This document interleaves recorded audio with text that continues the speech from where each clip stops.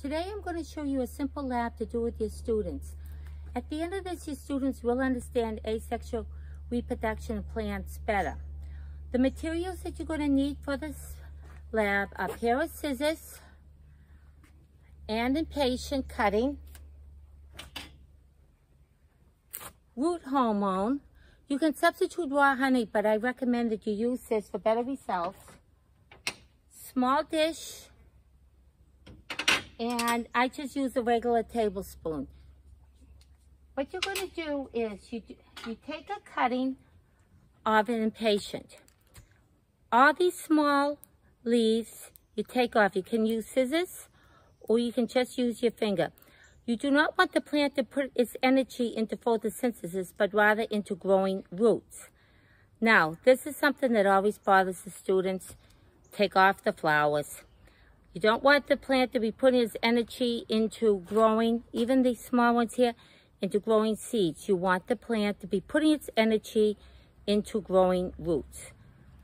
Now, on the top here, you can see I removed all the flowers and most of the leaves. I would even cut a couple of these. Again, you want the plant to be putting its energy into growing those roots. All right, so it goes like this. You take a small amount of rooting powder. I got this at Home Depot. You take a small amount, put in the back of a spoon, and put it on a plate. You don't want to use much at all. Once it's come out of the container, do not put it back in again because you will maybe contaminate your soil. With the plant, with the stem, you want to get as much surface area as you can. So you cut it at a 45-degree angle, the bottom of it. This way it's going to give you more surface area. Take the plant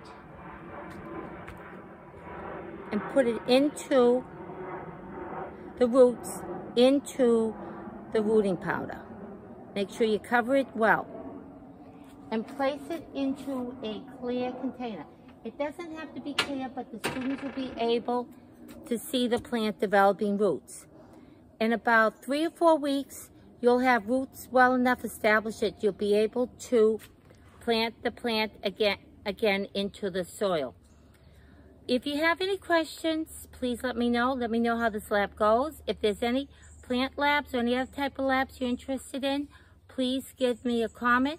Thank you for viewing. Again, this is Heidi with the Lesson Pony, and have a nice day.